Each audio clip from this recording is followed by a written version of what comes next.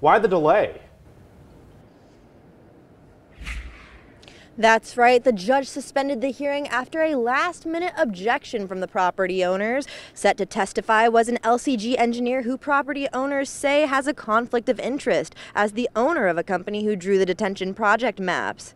The property owners are accusing LCG of unsafe, unexplained, and unnecessary quick-taking of high and dry land to create the Homewood detention ponds, but LCG maintains its $70 million regional detention projects are safe and cost-effective, meant to help Lafayette, Maurice, and unincorporated communities in the Lafayette and Vermilion parishes.